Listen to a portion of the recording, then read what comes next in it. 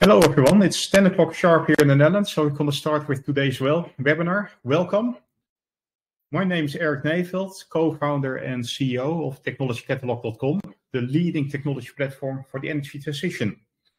In November last year, we announced the winners of the Tech for the Energy Transition Awards 2021. And our motivation for organizing these awards was to highlight the role of technology in achieving net zero. There were 5 award categories, and in today's webinar, we give the 5 winners, as well as the other 10 finalists, the opportunity to pitch their technology. And by the way, for those who didn't make it to the finals last year, we're going to organize another award competition this year, and more details will be announced sometime in the middle of this year. Before I move to the first category, few practicalities. For each category, we will first do the pitches of the finalists with 6 minutes per company. This is then followed by a brief Q&A session. And if you have any questions, you can type them in the Q&A box that you see on your left-hand side. And in case there's not enough time to address your question, then I would like to encourage you to contact the supplier directly.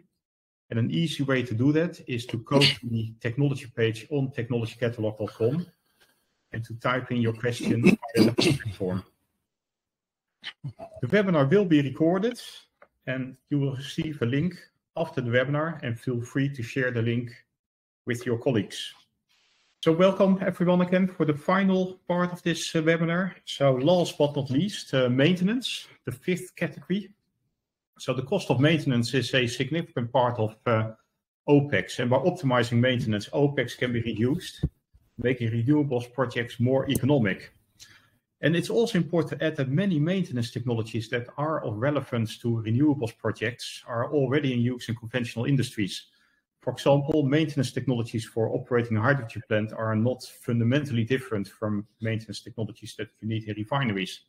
And that's just one example. We can give many examples of things already in use in oil and gas, steel industry, etc. that could also apply to wind and other renewables projects.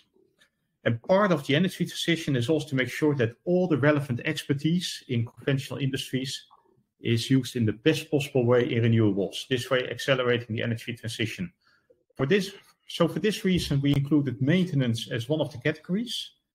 And with that, I would like to hand over to the first speaker from ReliaSol, also the winner of this category.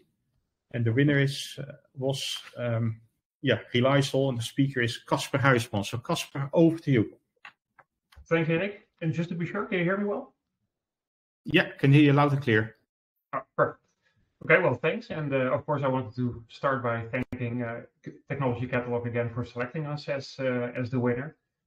We truly had some great response and interest from other companies after the award ceremony and the announcement. So that has been fantastic. My name is Kasper Huisman, and at ReliaSol we have developed an AI-based platform for predictive and prescriptive maintenance. And in the next couple of minutes, what I will do is I will show you how this helps our customers not only to improve their maintenance, but also how it addresses safety issues and helps them to reduce their carbon footprint. Next slide, please. So when we talk to new customers, the starting point often is that we are asked to help them with their increasing maintenance costs, rising downtime costs, or how these issues make them miss their productivity goals. And I guess that these are also the topics for which you kind of expect that a company like us is being called to the rescue. However, what we also see is that with more and more of our customers, the health, safety, and environmental departments become part of the conversations we have with them. And that's because their deliverables are also a very important part of the business case, or maybe the return on investment of a company when they are considering to implement predictive or prescriptive maintenance. Next slide, please. So, being an AI company, obviously that means that we believe that AI is a part of the solution to address these issues. But I guess that the emphasis here is on part of the solution, because we also know that for many companies, they have experienced that trying to do something with AI, as they typically call it, can also be a problem in itself, because it means that they need to get into completely new territory. And for us, that means that it's very important that three essential elements work together. So first of all, yes, it's our proprietary AI engine, which is a fundamental part of the solution. But it doesn't stop there, because the domain knowledge is equally important. And that is because you really need to bridge that famous or perhaps infamous IT-OT gap to make sure that you end up with a solution that actually works, but also that delivers an outcome for the process. I was talking about the different elements, and the last one that I wanted to mention is the third element, which consists of working together with the experts within a customer organization throughout the entire project cycle. And then it really depends on the readiness of the customer, so both organizational, but also when they are looking into their own data availability, when we can start the transition and how we start that transition. So next slide, please. So today I'm going to talk specifically about how we help these type of companies to reduce their carbon footprint. So what I want to take a look at is a case we did for Valvetight, who are the largest chemical company in Poland. And also here, just like I mentioned on the first slide, we started discussions with them to solve an immediate reliability issue. And in this case, it was to help them with random vibrations for a gas turbine. And what we did is we performed root cause analysis, and following that, we installed a predictive maintenance system that allows them to monitor in real time, but also to prevent downtime resulting from these random vibrations.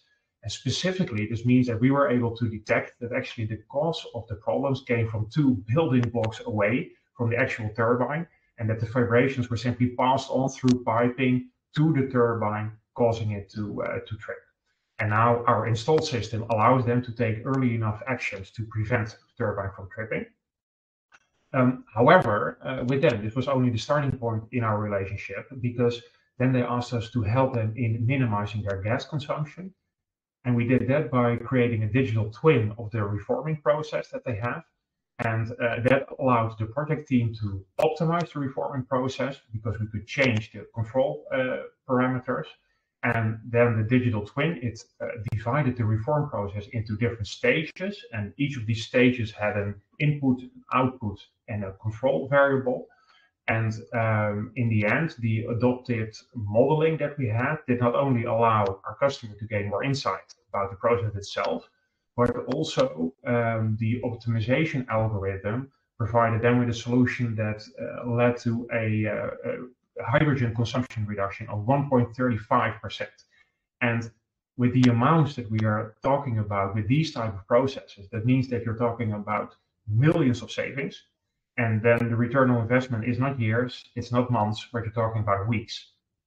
So if you then look into the customer journey for Valvetight, you see that also with them, we started to work with them first to solve an immediate problem. And then after we achieved those results, that led to further improving their processes with also these very tangible results, both from an environment, but also from a business case perspective. Next slide, please. So in summary, this means that our solution helps our customers to avoid, optimize, reduce, decrease, extend, minimize where that is needed. And that leads to direct or sometimes indirect, but in any case, very tangible results for their energy transition. And that is because we can, with these things, ensure that production processes can continue. We prevent ramp-up inefficiencies. We can make sure that there's no equipment failures that simply directly endanger the environment. As I've shown, we can optimize processes. We can extend the machine lifespan, so you don't need to replace them as often. And also we can prevent excessive energy consumption or emissions due to poor asset quality. And depending on the customer's needs, we offer that in the form of our platform or also our brand new RSIMS apps, as you can see on the right. Next slide, please. Well, in the end, there's a lot that I cannot say in 5 or 6 minutes, but some things to keep in mind are our super fast implementation time, because we simply have automated a lot more than the solutions which are out there. It's also our industry-leading accuracy and scalability. and also that we're a very fast-growing company, and as we see today, we're a proud winner of multiple awards. So thanks for your time. Many thanks, Kasper, and apologies for that small hiccup. So for the next presentation, actually, we need to switch to a different PowerPoint file, and we tried to already get it ready in the background, but we pressed the wrong button. But hey, that's okay, no problem. Great presentation. And as we start to get the next presentation up, I really like the examples that you showed, and also indeed highlighting that optimizing maintenance can also give many other benefits at the same time. And so great overview. And while we get the next presentation up, I want to handle one comment that came up in the Q&A box, a comment or question, whether we can run a webinar, host a webinar about renewables materials for the industry. That's certainly something we will put on the list.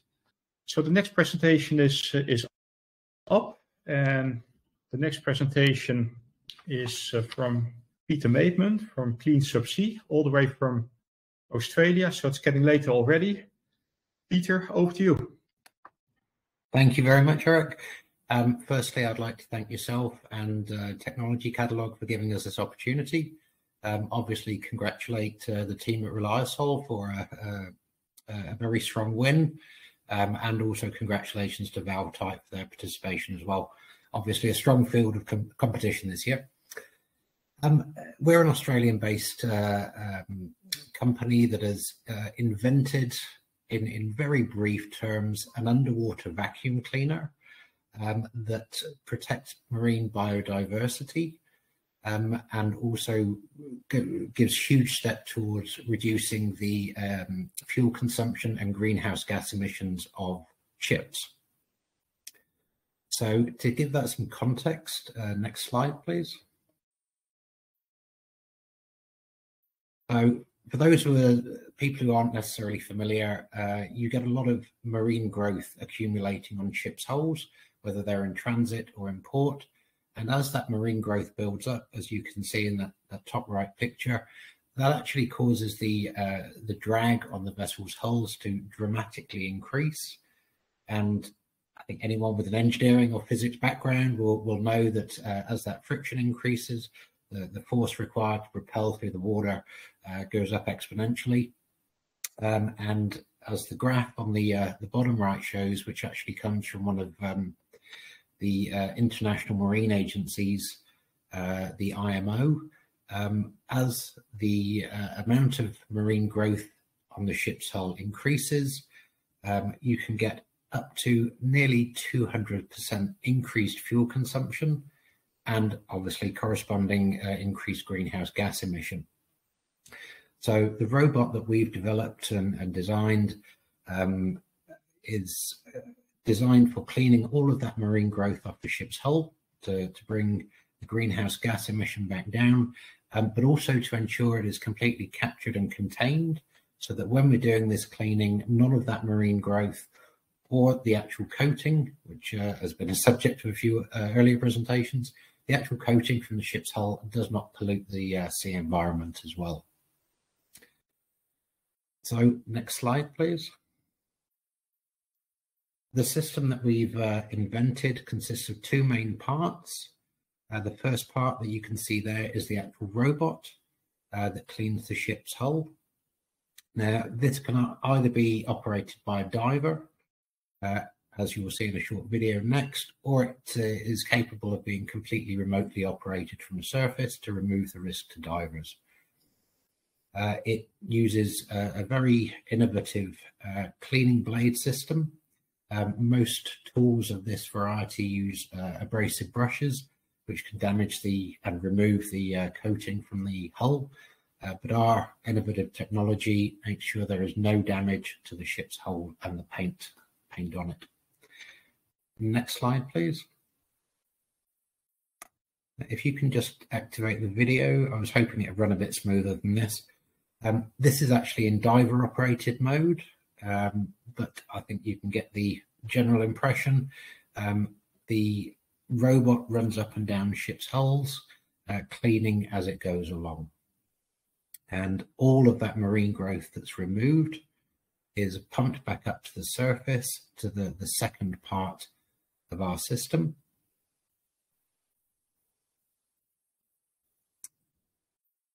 And I think given the time, we can skip ahead to the next slide, please. So the second part of our system is a three-stage filtration process that the water containing marine growth that has come up from the underwater is fully filtered down to 10 microns, which is in line with upcoming international standards, so that the water that it then returns to the sea is completely clean. So all the marine growth is removed, all of the particulate material, the bits of coating from the ship's hull, if any of that has been absorbed by the marine growth, all of that is removed and clean water is then returned to the ocean. Next slide, please. Again, this is a video of the actual filtration in action. Obviously, this contribution towards the shipping industry reducing greenhouse gas emissions will have a huge impact. I think at the last estimate, there was in the region of up to $30 billion that could be saved by reducing fuel consumption, and obviously the environmental benefit of the reduction in greenhouse gas emissions is enormous. In the same way that, for example, the automotive industry has become a lot more regulated and a lot more environmentally friendly over, I would say, our lifetimes, we can expect that to be introduced to maritime vessels, marine vessels, and this obviously covers, this is the type of equipment that can be used on anything. Our main jobs are with naval vessels in Australia, but we're expanding into international markets for bulk shipping, container ships, offshore marine, oil and gas, cruise liners. All of these ships can benefit from that reduced fuel consumption, corresponding reduced carbon footprint and reduced greenhouse gas emission.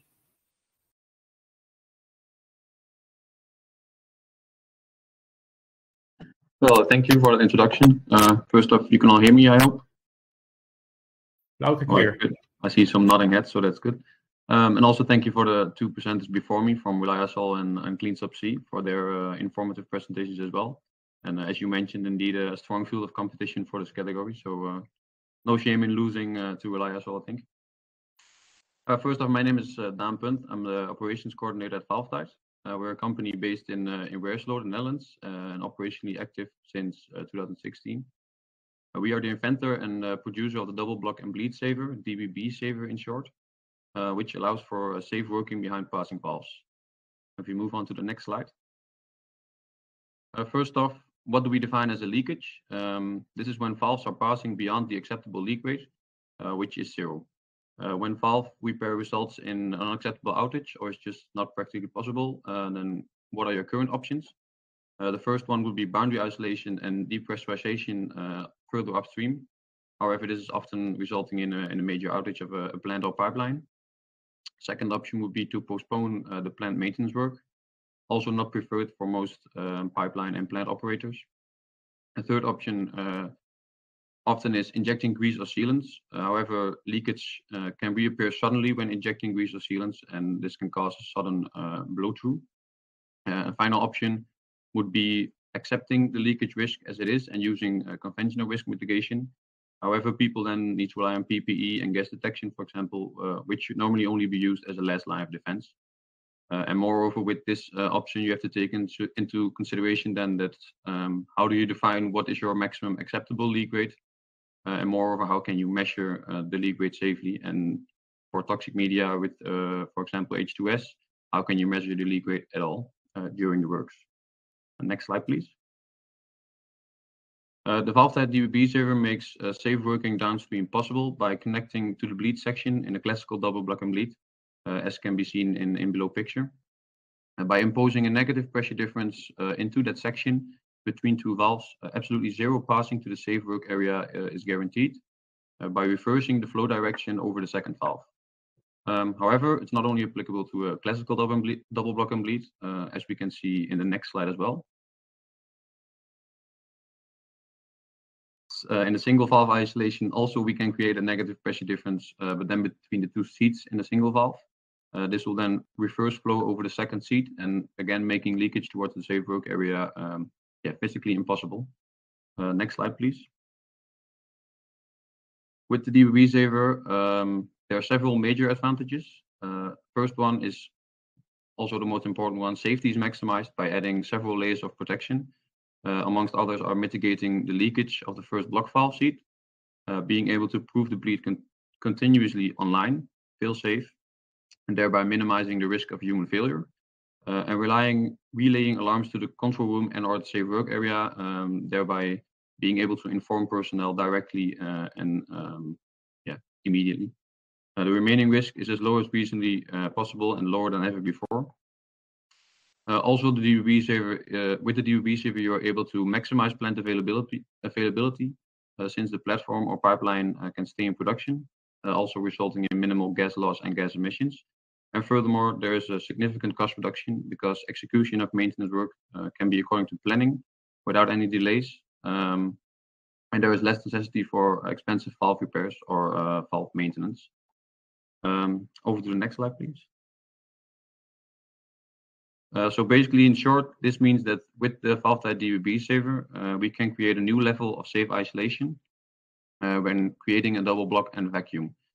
Of course, positive isolation is always one step safer than a proven isolation, but often to install positive isolation, first you have to have some form of proven isolation, and this can also be achieved with Valvetight DBB-SAVER, and thus being the highest achievable safety level of isolation using those valves, with applicability in not only the oil and gas, but also in upcoming sectors such as hydrogen. We are also ready for the energy transition. Thank you for your attention, and I hope this gives a good short overview of the DBB-SAVER. If you have any questions, I'll be happy to answer them in the upcoming Q&A, and also invite you to visit our LinkedIn or our website, valvetight.com. Thank you again. Many thanks, Daan. And we have a couple of minutes for Q&A. I see some questions coming in. And let me start with one here. Let's start with one for CleanSubSea.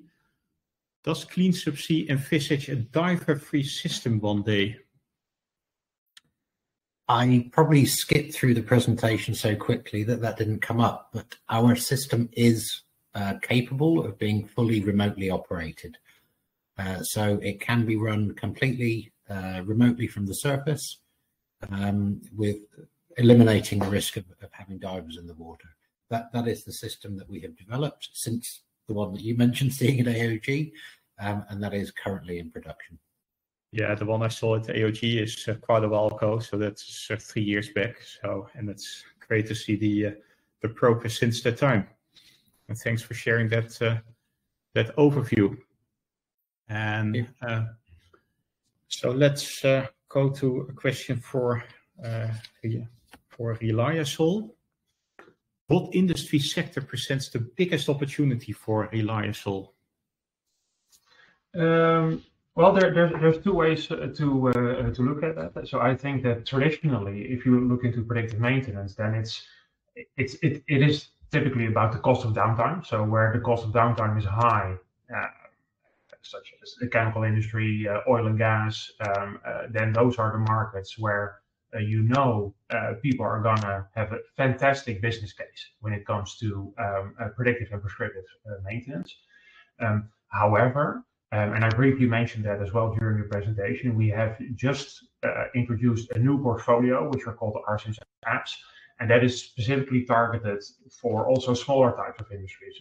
So for companies that say, I want to do something with predictive and prescriptive maintenance. However, we all know it's going to be super small steps. Maybe they don't have the downtime cost or the data availability that you normally need to feed the AI engine for predictive and prescriptive maintenance. So that's where we see also other markets opening up. And then you're talking, for instance, food and beverage, discrete manufacturing, those type of markets. Okay, yeah, excellent. Actually, another question for you. How close are we to use AI for production optimization based on real-time data of consumers' demands? Ooh, that's a good question. So real-time data of consumer demand to influence what is then needed for the production side, I guess. Well, I think the short answer here is that if the data is there, then in principle you can feed it into the engine and you can you can build a model around it. I think then the next question is how quickly are you then actually able to really significantly influence your production process for it. So I think that just like with every AI project, it's also about the actual practical usability of what you can do with your data and how you can influence your process. Yeah, absolutely. Thanks for that. A question to Valvetight. Would Valvetight technology be applicable to the geothermal markets? That's a good question, actually. We have been in contact with some steam factories as well, and the Valvetight DBB-SAVER is applicable to this market. As to of this date, we did not do any maintenance work in that sector yet, but it's fully certified and fully applicable to those markets as well. Just as I mentioned, as it is to the hydrogen market, for example. So yeah, that's definitely an option we are open to, and we are also ready for as well. Okay, excellent. So I mean, I've seen the technology from nearby in the past couple of years, and great to see the growth, and hope to see you also expand into other areas. I don't see any other questions coming in. So with that, I think we can wrap up. Perhaps some final remarks from one of the three presenters here, just going around the virtual room. Kasper, starting with you. Yeah, sure. Well, actually, it has been said already a couple of times, but I would like to definitely emphasize that indeed, when it's about AI for the industry, then you need to take small steps. It's as easy as that. But also, what we find is critical is to, at an early stage, to include all stakeholders. So that doesn't mean only what I was talking about within a company, so the health and safety department. Actually in the entire value chain, so between, let's call it, the end customer and the vendors, they're going to be service providers, could be an OEM, and they are all part of the solution. So they're all part of the energy transition. So that's what we truly believe, is that all those parties, you need to bring them on board ASAP to, in the end, have a successful project. Yeah, excellent. Any final remarks from the other presenters? Peter, starting with you. Yeah, I think what we've seen today, Eric, is there's such a broad range of companies all over the world looking at every possible avenue and every possible opportunity to help move towards carbon reduction, towards reduced greenhouse gas emission, towards sustainable development goals in line with the UN's expectations. There's different initiatives in all over the world: Norway, Europe, Australia.